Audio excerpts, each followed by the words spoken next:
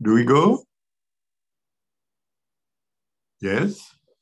Ladies, gentlemen, very welcome at Florence School online every Wednesday, but with 4 different formats, as you have just seen. This Wednesday, FSR Talks. We are hosting Peter Hartley from the US and a bit of Australia, and we have to discuss the gas crisis in the EU and relations with US, with this dream. Can US rescue us this winter? As you all know, the entire world is facing energy crisis, but also here and there, food crisis, other material crisis, and sometimes component crisis or labor crisis. In the EU, we have something on the top, if not at the bottom, energy war with Russia. And from yesterday, you have seen that it's a war. So sometimes gas pipes can explode under anonymous forces. I cannot say that's lies, but that's the ordinary word we use. Huh? But the better word is that's war. It doesn't tell how we have to think about it, because even energy war has to follow rules and constraints and possibilities. To look at it, as I said, we will have Peter. Peter Hartley is president of the International Association of Energy Economics. He got his PhD at University of Chicago, then he has been assistant professor in Princeton, and then a career in Australia, and currently in Texas, really an energy state, at Rice University. To discuss with him, 2 people from Florence School plus me. First, we will have Sofia Nicolai. Sofia is research assistant at the Florence School. Before that, she was intern at the European Agency for Energy Renovation.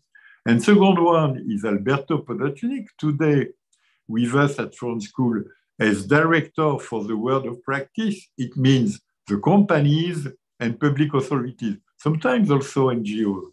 Before that, for a decade, he was director of the European Agency for Cooperation of Energy Regulators. We are going to start. Peter will open the session by presenting how he sees basics of gas economics and policy for about 10 minutes. Then we will have Sofia for 15 minutes discussing with Peter, I assume around these basics. Then Alberto for 15 minutes again, discussing policy options, future, etc. And then the audience for 15 minutes. You can all ask any question in the box Q&A. You will see on your screen, Q&A box, that's the one to ask questions.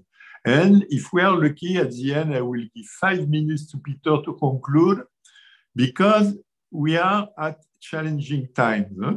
As you see, Alberto, Peter and me, we are not kids. Sofia, we can discuss. I'm joking because Sofia is a really a friend.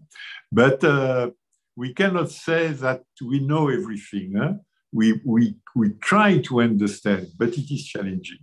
Peter, you have the floor, 10 minutes. Thank you very much for your warm welcome, and thank you very much for inviting me to take part in your session. And I hope that we all cover some very interesting questions this morning for me, the afternoon for you. Wait a minute. I think I should not have, there we go. I assume that you can see the full screen. Yes, we do. Good, thank you very much. Okay, so what I've done is I've just prepared a few slides first to set the scene for our discussion. And given we're talking about what's happening in the EU and the possibility for the US to provide some help, this is a picture from based on BP Statistical Review of World Energy Statistics of European natural gas imports over the last decade. And what you can see down the bottom, the grey, is, of course, pipeline imports from Russia. And we can see they've been pretty steady, but they've been by far the biggest component of European natural gas imports for this decade. The other sources, we got the African pipeline, or pipeline imports from North Africa. Other former Soviet Union states is the grey.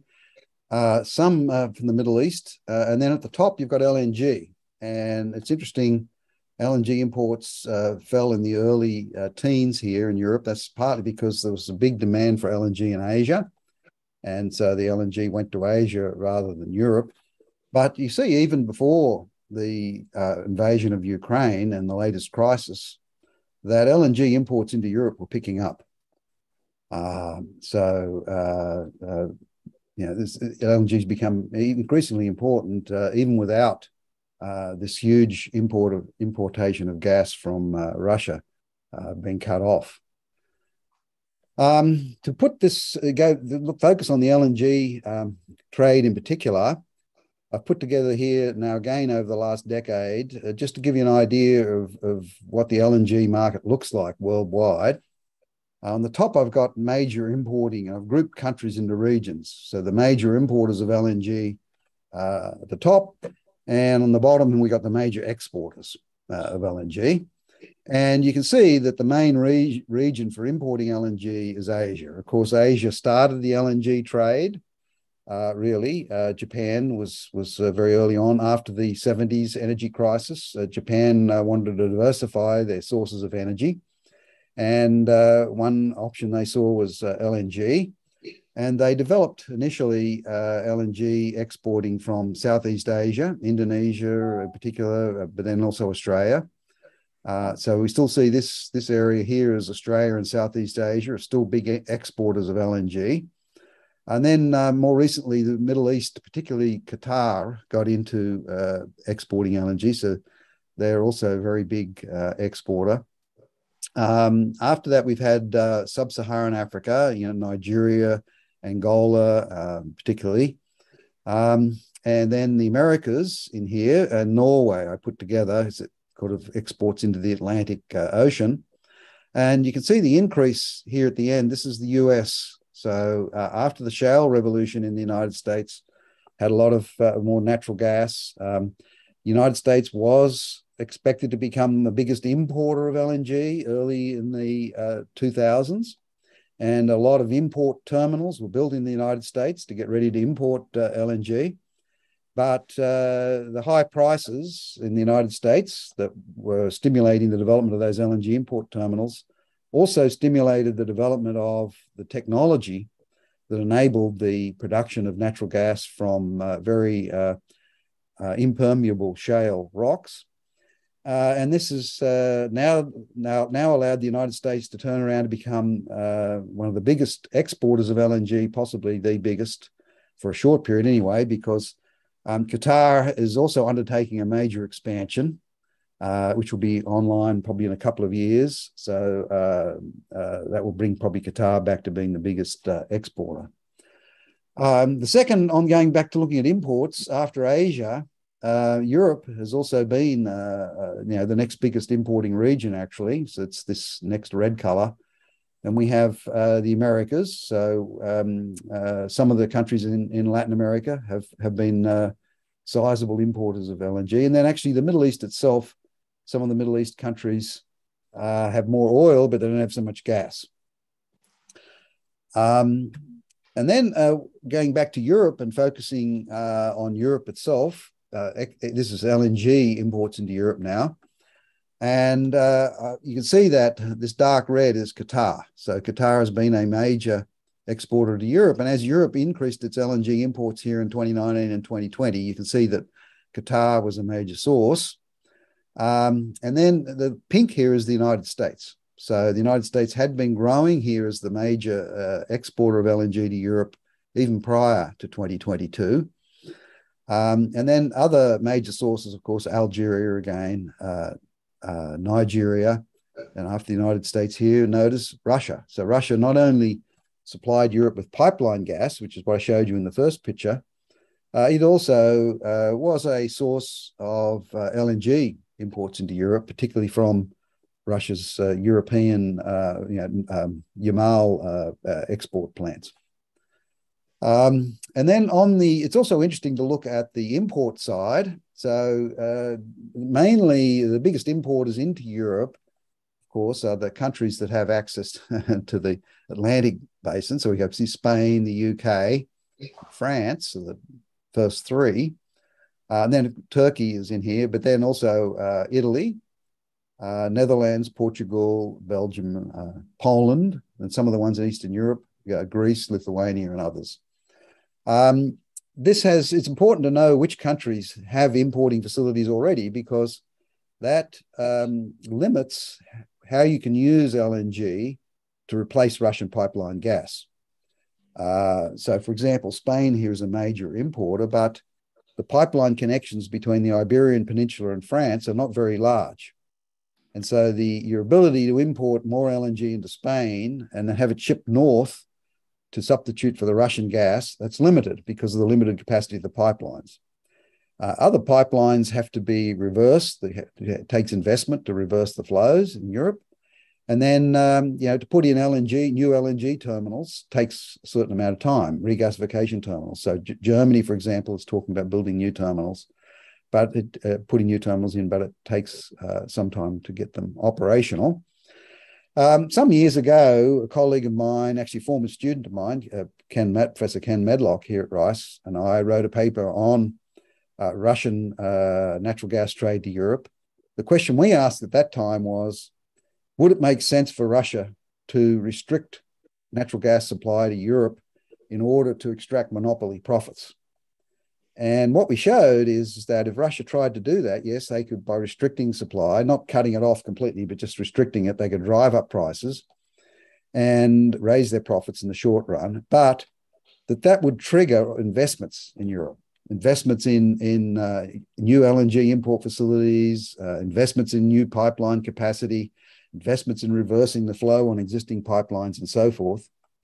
And the longer run consequence of that would be that Russia would face more competition and probably therefore lower prices in the long run. And what we showed was that it's just a purely economic question, trying to extract monopoly rents in that way would probably result in Russia having a loss in profits in net present value terms. So the short run profit they could get would be more than offset by the longer run loss from the increased competition. Of course, that's a different question we're facing now, which is a complete cutoff for non-economic reasons. But it's still instructive, I think, to see that what their model implied about the kind of investments Europe could make to try to get around a restriction on Russian exports. I'll turn next to US exports, and this is based on data from the US Energy Information Administration. So basically, this is from the beginning of US LNG exports. So I mentioned earlier that the US was going to become a major importer of LNG, and they built all these import terminals.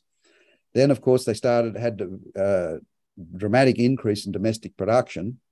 And then eventually here in 2016, some of the import terminals were turned around to be export terminals, which required billions of dollars of investment, actually, to turn them around. And I'm going to show you a picture in a moment of the actual terminals in the US. But you can see that where the exports have gone. So the blue here is the Americas. So a lot of the US exports to begin with here, the majority were going to the Americas. And then the orange is Asia. So increasingly we had, and particularly as the teens moved on, Europe here is the gray. And as I showed you before, the US had become a major exporter to Europe here in the last couple of years. And you see that in the gray. And on the top is a little bit going to the Mideast. So it's sort of interesting. One thing about the US terminals is their geographic location is interesting because they are in this situation where they can easily export to the Americas. And with the widening of the Panama Canal, they can export more to Asia. And of course, easily export to Europe. So they're in a very good position to arbitrage the different markets around the world. And that has meant that the US terminals, many of them have kept more of their exports available for spot trading, just so they can undertake these kinds of arbitrage trades, and are able to swing their sales to different parts of the world depending on price. And that's what you can clearly see in this picture. And I have a paper coming out in the Energy Journal, the IEE journal, sometime here soon, where Ken and I looked at a typical export project from the United States and discussed how it can make benefit from exploiting this kind of optionality in where it sends its exports. Here's another picture of what's happening. You can see on the background is total US LNG exports. And this gray line is the Energy Information Administration collects a price index for prices paid for LNG exports from the US. And that's represented in this gray line. And you can see the huge increase and run up here, even before, so this is on the right-hand side is the prices. The bars are measured against the left-hand side. There's the volume of exports. You see, even before the Russian crisis, we had an increase in LNG prices. The red line underneath is the US price, Henry Hub. And of course, there's a gap between the two because it's expensive to liquefy natural gas, expensive to transport it. You have to keep it minus 163 degrees Celsius. And then when you get to the destination, you've got to regasify it and then inject it into the pipeline system. So the price for pipeline gas in Europe, the gap between that and the pipeline gas in the United States is going to have to cover the costs of regasification, shipping, and liquefaction. But you can see a clear relation. This spike, by the way, is because of the freeze we had in Texas in early 21, which led to a big increase in gas prices, at least big for by United States standards. You can also see prior to this period, when we didn't have so many exports, essentially the US price was pretty much unrelated to the world price. But more recently, there's definitely a relationship. So these prices that we're seeing, in high prices we're seeing in Europe and so on now, have actually driven the price in US up to close to $10. And the final slide I have here. You have to shorten, Peter. You are very late. You have to shorten. You are very late. Oh, sorry, last slide. My last slide. So this is the actual facilities in the US, and the question is, what is the possibility for expanding it? This is the new capacity that due to come online. You can see not ready before January 24. On top of that, it's sort of interesting. In June 2022, there was a fire in the Freeport terminal here in Texas. And there's been a lot of debate about what caused that. Getting back to Jean-Michel's comment on explosions on pipelines, there was an explosion on the pipeline taking LNG from the tanks to the ship here in Freeport. There's a question as to what we know what happened. There was one of the lines was overpressured and it ruptured, but there's a question as to why it was overpressured. And there's been unfounded speculation, I shall put it that way, that some hackers may have, perhaps from Russia, may have been involved in that. But anyway, it's cause yet to be determined. But the Freeport terminal is quite big, part of US export capacity. We're back to 85% capacity, they say, by the end of November, but not 100% until March. I'll leave it there and open it up to the questions from Sofia. Many, many thanks, Peter. It was extremely interesting. Sofia, you are the youngest generation at France School. How do you see it? What are the burning questions you have? You have free hand to ask Peter anything you have in mind. Yeah. So thank you, Peter, for the interesting presentation, because I think it was important to understand the general situation. So what we are talking about. My questions, I think they are more on the basics, as you already mentioned, because I think they're important to cover the basics to properly set the scene for the debates that will focus mainly on policy later with Alberto. So the first thing that maybe I would ask you to clarify is if you could give us some insights on the difference between conventional gas and shale gas, because I mean, we're talking about Europe and then we're talking about the US. So this is the first question to clarify a little bit the situation. Right. So there are a number of ways of characterizing this. The one way I've heard it characterized is conventional gas is hard to find but easy to produce, whereas unconventional gas is easy to find but hard to produce. So conventional gas is in a reservoir under pressure, and as soon as you penetrate that reservoir, the gas produces itself. It's because it's under pressure, it comes out by itself. Whereas shale gas is in impermeable shale rock. It sort of looks like a piece of concrete, actually, if you see it. And even if you drill a well into that rock, the gas will not be released by itself. So what you have to do is you have to crack the rock. So they inject water under pressure into the rock, and it cracks it, makes lots of cracks in it. And then the gas can escape through those cracks. And then later on, they figured out how you can do this also with oil. So initially, shale only produced gas. Then as they've improved the techniques, they've been able to produce light oil from these shales. But we only get about 10% of the gas that's in the shale. The big thing about these shale reservoirs too is that they're a very large area. So there's a tremendous amount of oil and gas available in these rocks, simply because they cover such a large area. And because the oil and gas doesn't move by itself, it stays there, you see, until you liberate it. Okay, yeah, that's clear. I mean, the shale, the technologies that allow us to extract shale gas, shale oil, I think it is clear that they had tremendous impacts on US and the energy security of the US. So my second question would be to understand a little bit better the gas pipe delivery versus LNG. So also the speed at which it is possible to invest in infrastructure, the possibility to transport this type of gas. Right. So LNG is really just a transportation method, is what it amounts to. So you can transport natural gas under pressure in a pipeline. But if you want to go a long distance, and you can even do that under the ocean, by the way, you can transport like, for example, North Africa to Europe, as I mentioned, and so on. You can transport natural gas in a pipeline underwater. But if you want to go over a long distance over water, the pipeline is very, very expensive. And so the only way of doing it was, this, as I mentioned, started to supply Japan in the 1960s. You liquefy the natural gas by cooling it down to minus 163 degrees Celsius, becomes liquid under pressure, and you put it into basically like a floating thermos bottle. That's what an LNG carrier is. And because when you cool it down and make it a liquid, you increase the energy density by a factor of 600. So you can makes it economic to ship that gas, you see, but still not cheap, because you've got to cool it down. That takes energy to cool it down, and then these ships are not that cheap to build, and they're under pressure, and they've got to have cooling and so forth. And then when you get to the other end, you have to have a regasification plant, which then turns the liquid gas back into the gaseous form, and then you put it into the pipeline.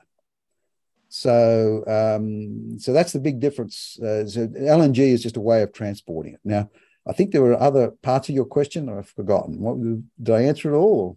No, I mean, this is the main point that I was asking. Yeah. I know what you asked was, how long does it take?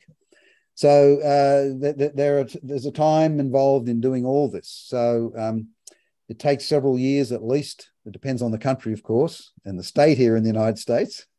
So Texas is probably friendlier to infrastructure development than some other states. But to actually get a liquefaction terminal, build a liquefaction terminal, you have to get permits. You have to get environmental impact statements. Sometimes you have to increase pipeline capacity to get more gas to the terminal. Then you've actually got to build the liquefaction facility itself, port facilities, deepen the port and so forth. Often, if you're going to have more LNG trade, we have to build more LNG tankers, these specialized ships. When you get to the other end, you need regasification terminals. Although these days we have floating storage and regasification units, they're called. And those are much easier to put in place, so much quicker to put in place and much less expensive than the old style onshore terminals. And then, of course, after you've got the terminal at the other end, you may have to invest in new pipelines or increasing the capacity of pipelines or reversing the flows on pipelines to get that gas from the import terminal to where it's needed. So there are lots of investments along that delivery chain. And all of those take time, and the amount of time depends really on the jurisdiction. Okay. Yeah, that's clear. And since you mentioned that to build LNG facilities, it is required also an environmental impact assessment, basically. So which, a question that comes to my mind is, are there effectively some risks, like environmental risks, and or is it just something that an assessment that is done in order to prevent possibilities? But I mean, are these facilities, can they present some risks, some environmental risks? So you mean environmental risks? So I think the main thing, I mean, the substantial port works often are involved. So there could be disturbance of marine life, marine ecosystems and so forth in the port.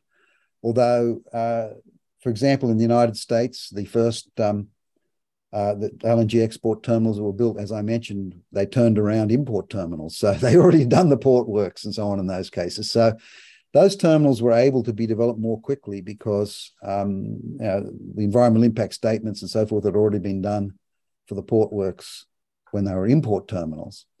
In some cases, so some of the one of the big export projects in Western Australia, developed by Chevron in northwestern Australia. The liquefaction plant is actually on an island off the coast, and that island was a nature preserve. And the company had to do very strict environmental impact statements and take very special measures and so forth, not to disturb the wallabies and snakes and lizards and so on and so forth on the island, right? And the construction costs were quite high. It's one of the most expensive. People talk about they talk about Gorgon project. They shake their hand. Oh my goodness, that was billions and billions and billions. But part of the reason was because they built it on this nature preserve and had to take very special precautions when they were building the facilities, not to disturb all the wildlife. So again, it depends on the country and so forth. In terms of sort of explosion risks or anything like that. It's interesting. I mentioned this Freeport incident in June 8, 2022, this year, June 8, where you had this overpressured pipeline which ruptured, and they had a small fire which lasted only 10 seconds. And there was no release of any toxic waste or anything that they've detected. The fire, other things caught fire, and those other things were put out in about 40 minutes. So, I mean, there are some risks. Anything, you've got a flammable gas, you know. So if you get a leak and the sparks around and so forth, you can have problems. But these facilities are monitored all the time. And when anything happens, they have automatic shutdown procedures and so on and so forth. So there's been no major kind of incident at any of these facilities. Okay. Okay, thank you for clarifying. I actually have one last question, but I don't know, Jean-Michel, if we want maybe to pass the word to Alberto and I will keep my question for the end, or okay. So I was wondering the impact of the recent rising inflation on the gas sector, in the sense that we see more and more higher prices and like a production that is not apparently incentivized by these higher prices in some areas of the world. So is this the model that we're going to face in the future? I mean, lower production and higher prices, or do you think there will be a sort of unblocking of the situation in the next, I don't know, in the next years at least? Very good questions. Yeah, so actually in the oil and gas industry, people talk about what they call the rush to drill phenomenon. So what they mean by that is when there's a high prices, everyone wants to try to get the supply available to take advantage of the high prices. But what that does is it raises the cost of all the inputs. So it raises the cost of renting a drilling rig. It raises the cost of the workers to work on the drilling rig, and raises the cost of, in this case in the United States with shale, it raises the cost of trucks and sand and water, everything, because everyone's trying to get access to the same things at the same time. And so this is not unusual. So this is just another example of that. Although this time around, things have probably been exacerbated a bit by COVID, the COVID cutdowns and supply shortages and other area industries and so on that we've seen.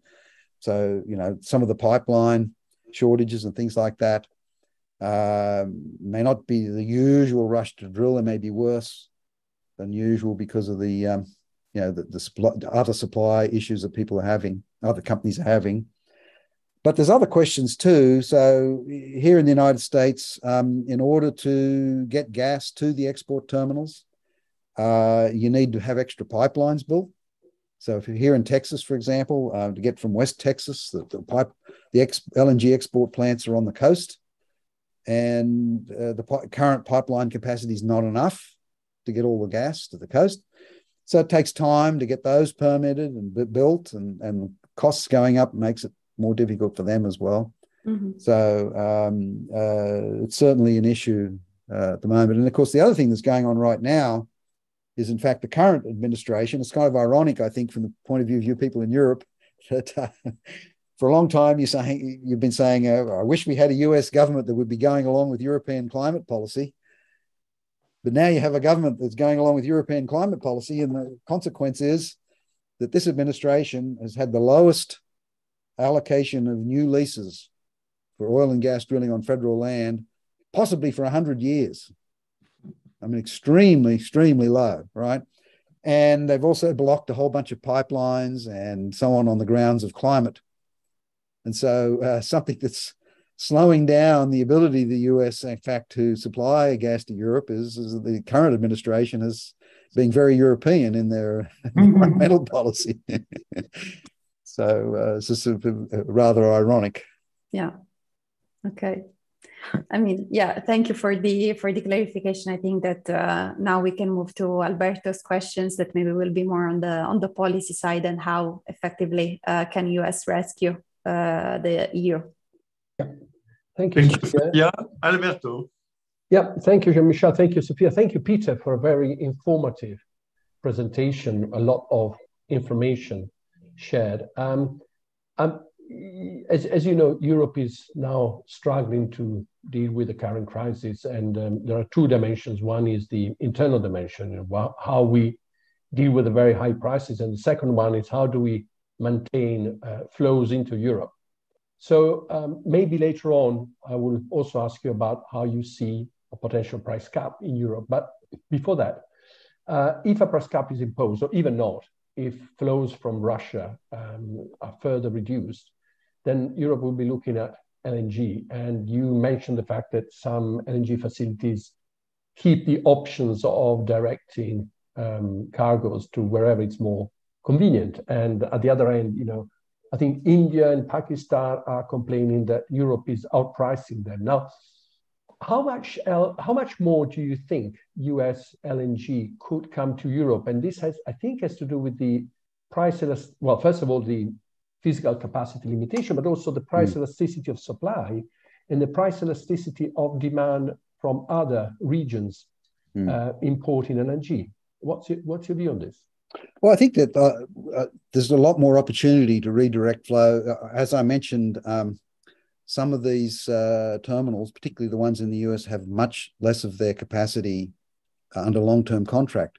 But even when you have LNG under long-term contract, you can it can be redirected, right? So you can use other swaps and so forth. So a Japanese utility, for example, power utility that had a contract to import LNG, could choose to say, okay, well, the price of LNG is now so high that what we're going to do is this LNG that we've been allocated, we've got the right to buy it at a contract price, but we're going to sell it to Europe at a spot price, and we're going to generate our power by importing coal or by restarting a nuclear plant.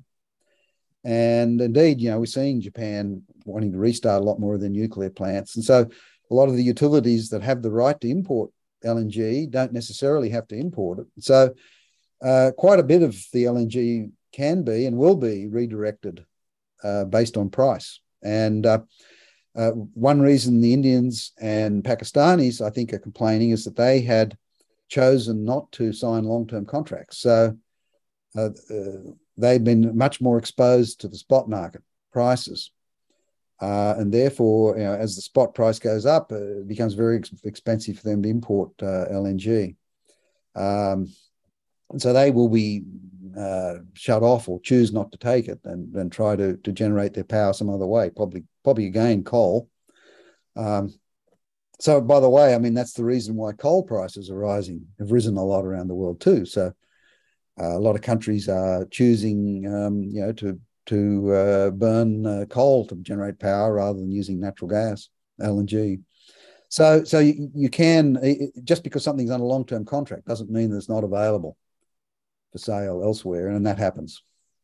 And do you have any clue as to what price, what the price is in the sense, what further increase in prices Europe would have to bear, to attract additional LNG? Because there are different stories, saying that beyond some certain price levels, demand from other countries is pretty inelastic, and that we've already exceeded that price level, the switching rate.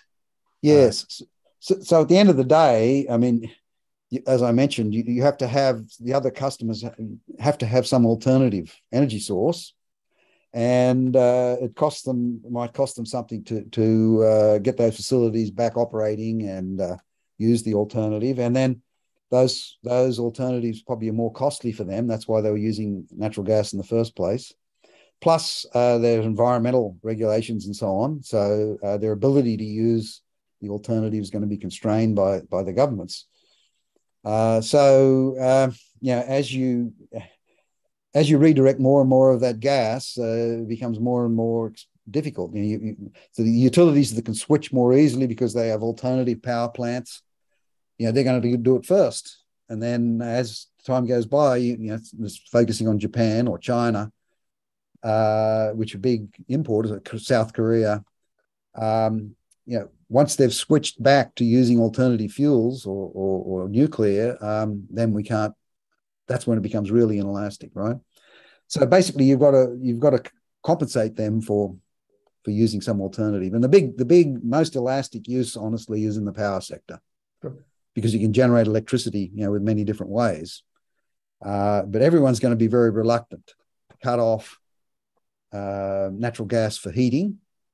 And really probably for chemical industry too, and chemical uses. And going back to the food question, I mean, that's another thing. I mean, people don't realize natural gas is very, very important for food production. So nitrogenous fertilizers are all produced, using natural gas. And and that's really important to being able to feed the world, given the number of mouths that we now have to feed.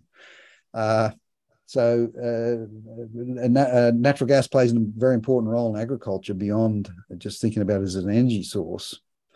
So, and of course, the chemical industry uses a lot of natural gas. There are substitutes for some of those things, but the more you try to substitute something else, the higher the price.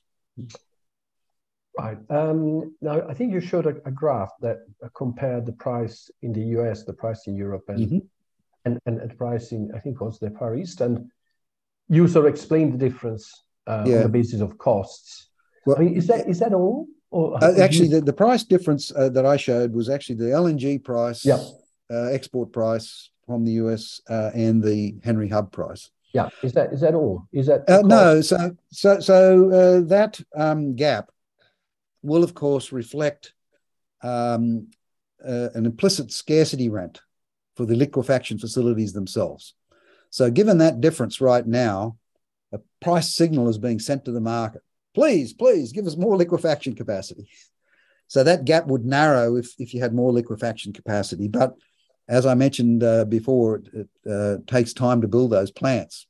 So right now, would look to be very, very profitable to build one of those plants, but you just can't do it overnight. And so that gap is not just reflecting the cost of liquefaction. It's also a scarcity premium.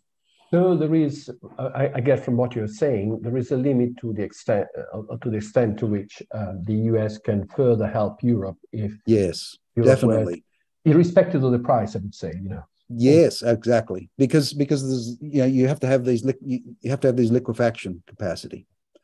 And so there's just I showed you the last slide, the actual amount of capacity. Now, this coming winter, as I mentioned, we did have this problem at Freeport, which here in Texas, and that caused a big shutdown, the Freeport plant, which is about 1/5 of US export capacity. They say by the end of November, it'll be 85%. It'll be back to 85% capacity, the Freeport terminal, and 100% by March next year. So that will increase the capacity. Okay, excellent. Maybe the final question before we go to the audience, and maybe Sofia, you can in the meanwhile see what we got, because I think actually one question was exactly on the Freeport terminal, but I think Peter has already replied to it. Do you have any view of something which has been finally discussed in Europe as a more urgent measure, which is a sort of a cap on the price of gas? Is this sort of technically feasible? I mean, we wrote a couple of weeks ago, we wrote a paper saying if we need to do it, this is a way of doing it. But what's your view? It would be very interesting to hear about your views. Okay, so a price cap, of course, means you've got to use non-price rationing of some sort, right? And non-price rationing usually is less efficient than price rationing. So it's going to go according to some arbitrary rule, rather than necessarily where it's most valued use. So that's the first thing I would say. The second thing I would say is, as we've just been talking about, these price signals are one thing that leads people to redirect LNG flows. To use alternative fuels in Asia, to spend money to reopen facilities, to use alternative fuels and so forth. And if you put a price cap on gas, you're reducing that response, right, from the rest of the world to get the supplies to Europe. The other thing that I've heard people talk about is not so much a price cap on gas, but a price cap on alternative sources of electricity generation. Now, it's true that just like we were talking about, the price gap between LNG prices and domestic prices in the US is sending a price signal to add capacity. One could argue that the gap between electricity prices and the cost of producing electricity in Europe is also sending a signal. Please give us more power generating facilities based on something other than we got now, and so on. But again, it takes time for those to be built. And some people might say, well, we think that rent, that scarcity rent, is not really doing very much at the moment to stimulate investment. So we're going to take some of that away and use it to subsidize prices to consumers. Of course, that reduces the incentive for people to make those investments. Sure. But that's a longer run problem. And that's for next year's politicians. Yeah, indeed. Okay, thank you very much. Sofia, because we have very specific questions I saw, and the other ones we probably have already replied. Have you picked up any? There was one on the Freeport, but you already answered. Yeah, for example, there was another one on I don't know if you are able to give us some insights about this, Professor Hartley, the situation of the Keystone pipeline. This is something that frames in the picture. Right. So the Keystone pipeline, of course, was an oil pipeline. So this was to bring Canadian oil to the Gulf Coast of the United States for refining. There already is pipeline capacity from Alberta into the United States. And the Keystone pipeline project had two legs. One was international, from Canada to the United States. The second one was within the United States, an expansion of the pipeline capacity to go from the Canadian border down to the Gulf Coast. The reason the industry wanted to do this is that people don't realize that oil refineries in different parts of the world are set up to refine specific types of crude. And the refineries on the US Gulf Coast were set up to refine very heavy crude from Mexico and Venezuela. And the problem with shale, as I mentioned, the oil coming out of the shales is actually very, very light. So it's not suited to the refining capacity that's on the US Gulf Coast. So the idea is, the US would export its light oil to refineries in Europe, mainly, or, to produce gasoline and so forth, but then import Canadian crude to refine that here on the Gulf Coast. And that would make a lot more sense in terms of efficiently using the world's refining capacity. But Keystone became a cause célèbre for the environmental movement. And they said, no, we can't have this. We got to stop fossil fuel development in Canada and so forth. So we're going to block this cross-border pipeline, and became the political football. And the Biden administration, the very first thing that Biden did was cancel that pipeline as a symbolic act. This is less relevant to Europe because it's oil, right, not gas, less relevant to the current situation. However, much less publicized is that the various other gas pipelines in North America, not in the US and Canada, that have been stopped on the grounds of climate change issues, which do affect the ability of the US to export natural gas, produce natural gas and export it. And also the ability of Canada to produce and export natural gas. So, as I think I mentioned earlier, these constraints on pipeline development have had an effect of limiting how much natural gas you get out of North America. Right. Maybe there is another question which actually relates to your comment on coal beforehand, because actually not only in the US, in Europe as well, the resurgence of coal and coal use for power generation and other usages is clearly something really new with respect to the trend, which was towards sort of cleaner fuels, etc. Mm-hmm.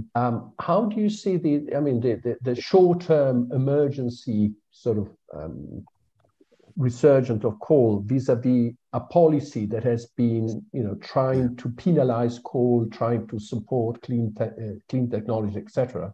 Right. I mean, the EUA, the allowances in Europe, the price has been over the last few months, a year and a half, 2 years, as high, much higher than it has ever been. And yet now we're trying to go back to coal. So how do you see this from the US perspective? Oh, I think that I do think that this is a temporary thing. I mean, as I mentioned, with respect to natural gas, LNG, we have quite a few proposed facilities under construction. I showed you ones in the US, that the extra capacity that's coming online. As I mentioned, Qatar is dramatically increasing, almost, 5/7 increase of its export capacity. Will be online within a couple of years. There's the Mozambique offshore project. So there's quite a bit of natural gas, LNG capacity, due to come online over the next 5 years. And as I mentioned, what's happened is a lot of coal plants have been shut down, but they were able to be brought back into service. And so as the gas price has gone up, people are bringing them back into service. But it's not as if they're building new plants. I mean, China is still building new plants, of course, and India and so on, but not in Japan so much. Although I guess there's some under construction in Japan, I've got to say, but that was more of a longer run thing. And I think in Japan's case, there was a lot of concern on the utilities for whether the nuclear would be allowed to be brought back online. I think the current government in Japan has made the decision to reopen a lot of the nuclear. So I think longer term, that's more feasible. So I see this as more of a shorter term accommodation for the very high gas prices rather than some longer run trend. Okay, excellent. Well, I don't know, Sofia, there are a lot of very specific questions, but I don't think we need to go into specific. I have here, referring to the study that Russia is not able to increase monopoly rents. Yeah, they did increase their monopoly rents, of course, in the short run, what we showed, but it's just that as the prices go up, it does trigger all these sorts of investments, as we've been talking about. And so after a few years, you have new investments in new pipelines, reversal of flows on pipelines, LNG import facilities, and so forth. And so in the longer run, it actually erodes Russia's strategic situation. Actually, I had a PhD student a few years ago, Natalie Hinch is her name. And part of her dissertation, she looked at Russian sales of natural gas into Europe. And what she showed was the further you were from Russia, the better price you got. So if you're right near Russia, you had few alternatives, you got charged a higher price. And so what she looked at was the appropriately named Independence terminal in Lithuania. So Lithuania built this LNG import terminal. And as soon as they had the terminal in place, you'll notice my graph of the imports. Lithuania was not a big importer of LNG, but just having the ability to import, all of a sudden, Russia was facing much more competition, and the price that Gazprom could charge dropped. And what she showed was that the price reduction Lithuania got just by proposing a competitive threat to Gazprom, that price reduction by itself paid for the cost of the terminal. So trying to exploit this monopoly or dominant market situation does stimulate alternative investments, which then erodes Russia's competitive position in the longer run. That's kind of what we showed in that paper.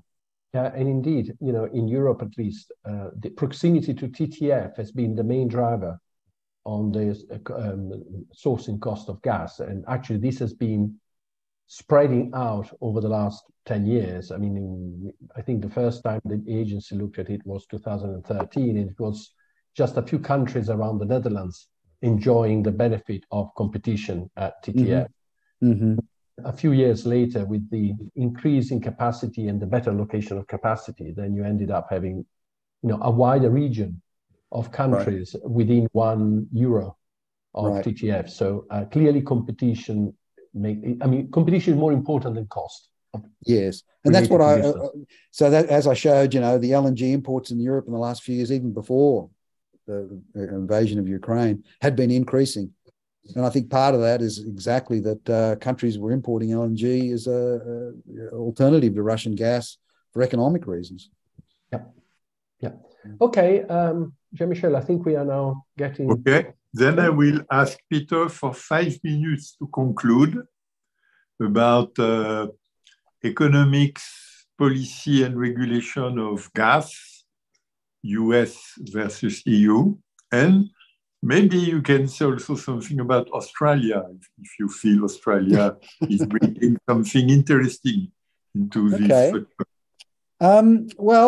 There's lots of things I guess one could talk about. I mean, going to the US, one thing that's very interesting about the North American natural gas market is a very competitive pipeline transportation system network. Of course, you need a very dense network, but here, there are very many ways of getting gas, let's say from the Texas to Chicago. I was speaking to one of my former undergraduate students one day at lunch, and he was involved in the business. I was talking about the business he was in, where he was figuring out ways of routing gas actually from Texas to Chicago. And you can go using different pipelines and so forth.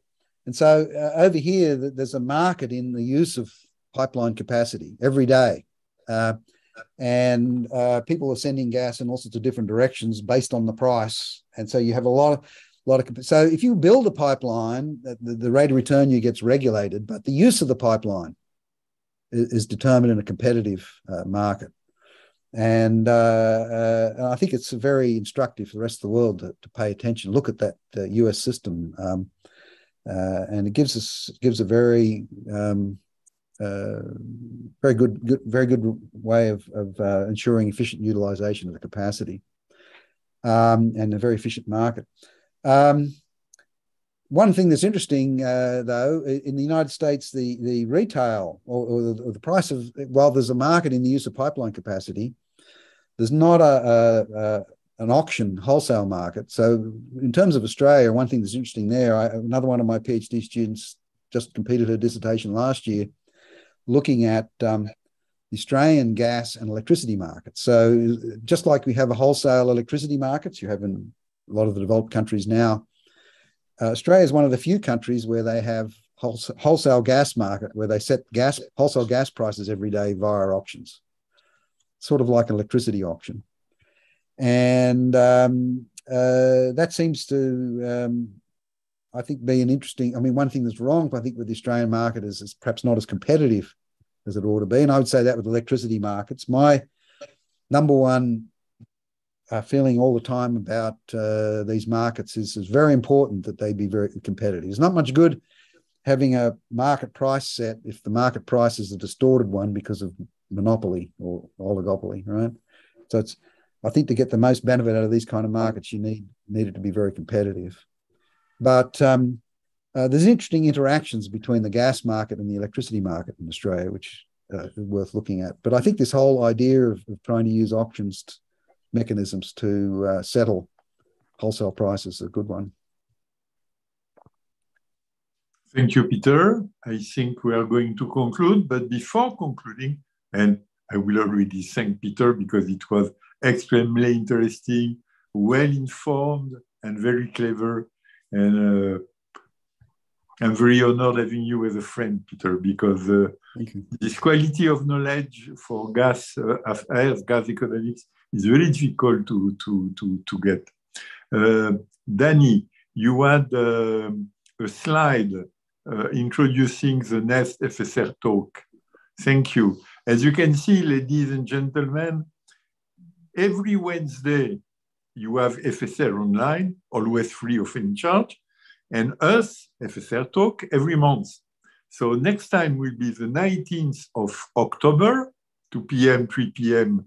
Central European time, and we will look at communities, and we will look at two angles.